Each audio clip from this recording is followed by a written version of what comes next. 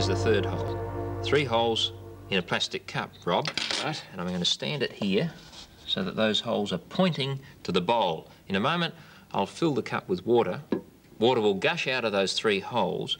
I want to concentrate on the bottom hole. Will water coming from that hole go out further than the others, not as far, or the same distance? Well, I'm a scuba diver. I think I know the answer. Do you know the answer? And do you know why? Make up your mind what you think will happen, and then we'll see if you're correct. Made up your mind? OK, let's check that answer. We'll fill it all the way up to the top. Watch those 3 streams of water. Look at that. In fact, the one from the bottom goes out further than the other 2.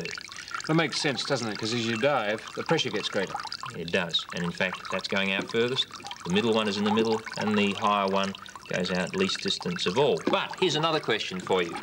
If I were to take the skewer and to make 3 holes on the opposite side as well, would those streams of water go out further than before, same distance, or not as far? Make up your mind and then try it. That's all for this week. Goodbye. Goodbye.